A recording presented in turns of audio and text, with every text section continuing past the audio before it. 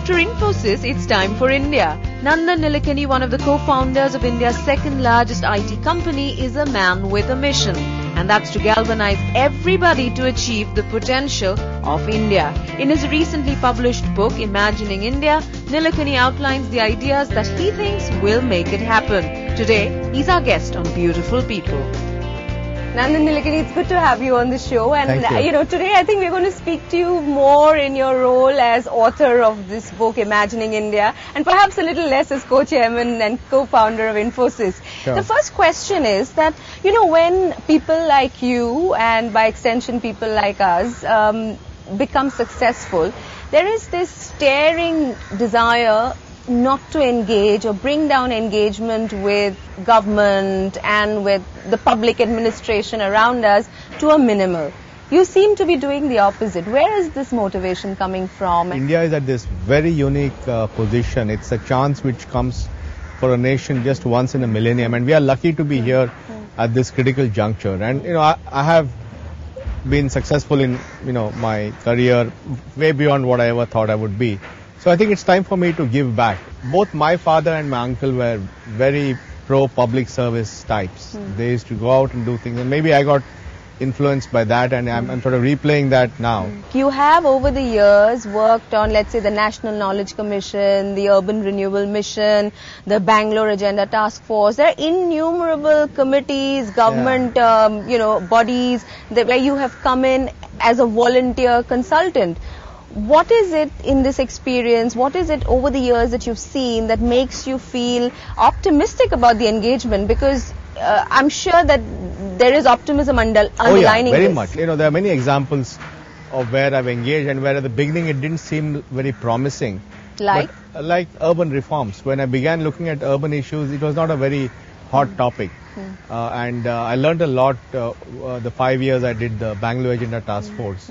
And a lot of that experience became useful when we helped in shaping the policies for the Urban Renewal Mission, which ultimately turned out to be a 50,000 crore program. One of the things you mentioned in the book is that you increasingly see a bottom-up participation of the middle class. Including the poor, you're saying, in civil society. I think the phrase you've used is that this will help deepen democracy.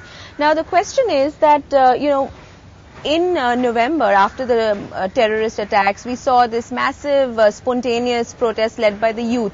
Is this an example of what you were trying to outline? I think the terrible events of Mumbai on 26/11, I think, showed people very clearly that they cannot live in an island, that they are part of an interdependent world. And, it's not just about going to work, making money, going home, watching TV. It's really, ultimately, if we don't take an interest in making our society more secure, more fair, more inclusive, better governed, then we are going to be the losers. So I think that was a very stark message, and it's very heartening to see people taking it very seriously. The kind of violent agitation we saw in West Bengal, in Nandigram and Shingur, reacting to the Tata's nano plant, and then we saw the protest against SEZs in certain states. In Goa, you saw 3 SEZs getting denotified. Is that also, would you say, people power and people engaging with their circumstances, or is that political? No, I think some of it is definitely people power. Some of it has been used for political purposes, so we have to sort of separate the two out. But in general, I think the Indian citizen is getting more awakened. He is more concerned about his rights. He's more willing to stand up for what he sees as being an unfair thing. And I think that's a very healthy thing, because ultimately that's the only way we can force the system to become a fairer system. When it came to West Bengal specifically, how would you interpret what happened there? Well, I feel they should have had a negotiated settlement, because I think by essentially getting the Tatas to move out, I think that West Bengal lost out on that, because I believe Mr. Tata had really great intentions of using that factory to drive industrial growth in West Bengal, and even the Chief Minister had great intentions. So there, I think a negotiated settlement along the lines that the governor had tried to put together. There, I feel it was a mistake to let it. So you don't see that particular incident as a victory for people power? You see that rather as a loss for people? Because I think people power should be used to raise consciousness But if you don't negotiate a settlement, then everybody's a loser. So I think the challenge for leaders of people movements is to understand they also have a role to find solutions. It's not just about taking a position and saying no. Because I think people in this country are hungry for solutions and they're willing to listen to anyone. But if they stop offering solutions and only offer criticisms, then they're going to lose their voice. Recently, at the Vibrant Gujarat conference, you had business leaders like Anil Ambani and Sunil Mittal endorse, in a sense, Narendra Modi as as the ideal or a good candidate for Prime Minister of India. Now, you in your book have outlined what you call the vertical, vertical divides, so caste, religion, region, compulsions of that kind, horizontal aspirations being good governance, development, etc.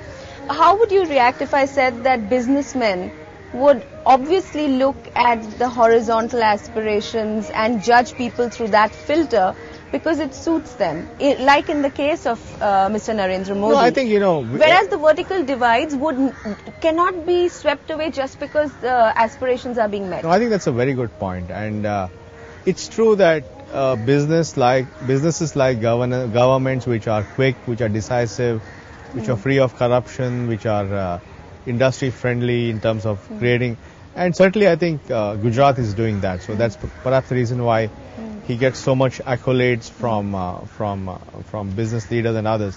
But I agree with you that that's not enough. I mean, clearly we also have to create a fair and just society where all citizens, no matter what caste, what religion, feel that they are safe and secure and equal in the eyes of the state. And to that extent, I think there is the question mark about the riots of 2002. So I think we have to navigate this very carefully. My real point was that as long as you have these vertical divides, politicians will try to exploit these divides because that's the way they'll get an electoral advantage. But if we as people say, look, you cannot use those divides against us, we'd rather you tell us what you're going to do for us in a positive way, then they will stop dividing us. Therefore, divides come because it suits political purpose. But when divides exist, would you believe that horizontal aspirations will, paper over those divides? No, they will not paper over because I think it's not automatic. It's not that a richer society will be more unified or something. Or harmonious. Or more harmonious. So you certainly have to work on the harmonization too. And all I'm saying is that the less political capital you get by being divisive, the less likely you're going to do it. That's all.